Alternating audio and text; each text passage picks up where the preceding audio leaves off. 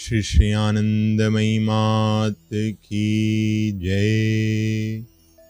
When the kingdom of pure consciousness has been attained, form is revealed as the essence itself. What was sorrow from the worldly point of view is now viraha, separation from that. In other words, the agony of existing in a particular form. This separation is without end and manifests in ever new ways. By a mere stroke of God's imagination, this vast universe comes into being. What actually is this creation? He himself, the One. Why then are there distinctions? Why should there be others? There are no others. The ocean is contained in the drop. How can this be?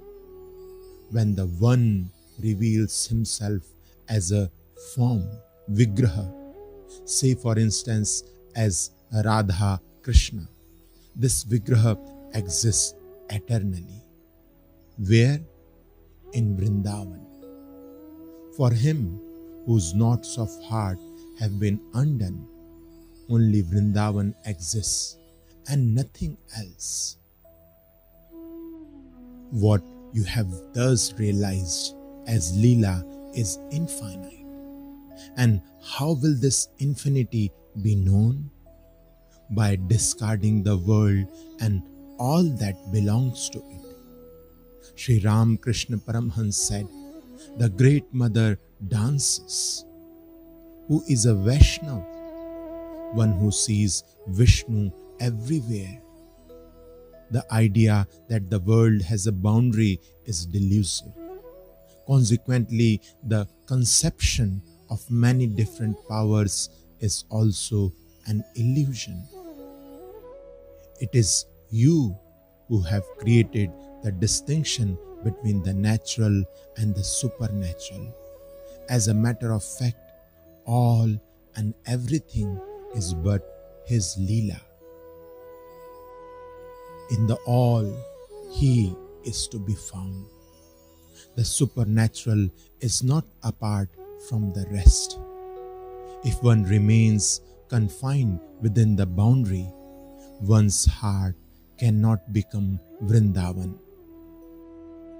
When realization has occurred, there is nothing but Vrindavan. Nothing but Vrindavan, complete non-duality. Then only can it be said that the entire universe is his divine play. Prakriti, which prompts one to distinguish between this and that, is also his. In the state of pure being, the distinction between the natural and supernatural ceases to exist. When consciousness is being revealed in its undivided oneness, some find themselves in a pure self-conscious silence, Advaita, while it presents itself to others as his divine play. He is form, vigraha, and at the same time he is not. The word samagra, whole, complete, denotes that some equality comes first and foremost, agra.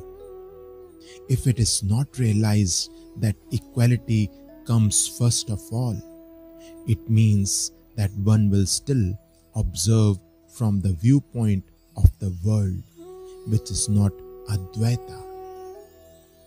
Whereas when Advaita has been attained, this signifies the recovery of one's original state. In worldly life, one had been drawn in sorrow and affliction. Drawn means obscured by the veil. All this has now been left behind, and there is only that.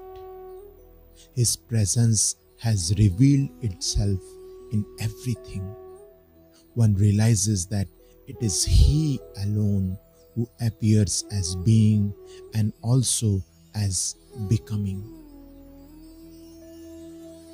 who is the pratibimb, reflection of reality, also He alone.